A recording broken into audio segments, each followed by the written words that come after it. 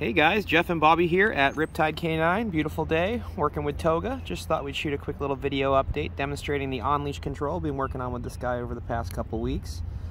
Toga's a really nice Malinois that came to us for some leash control, and he's killing it. So here he is walking nicely on Bobby's left-hand side.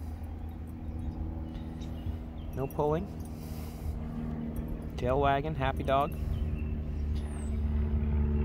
Put him into a sit stay here, so sit means sit and don't move. Bobby can back away up to the length of the leash, and Toga should remain in that sit position. No stay command is necessary, just the word sit. Very nice. Reward him for doing a good job there. Good. And then we'll go back into a little bit of healing. Toga's front leg should remain in position by Bobby's legs. He's executing turns well.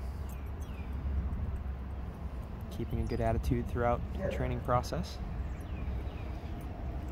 Now we're going to get him into a down stay here, I believe. So down means down and don't move. So down, a little hand signal, flat palm towards the ground, and we back away up to the length of the leash, and Toga should remain in that down position. Very good. Super nice.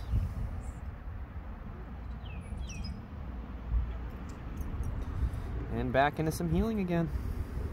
So that's a good look at Toga.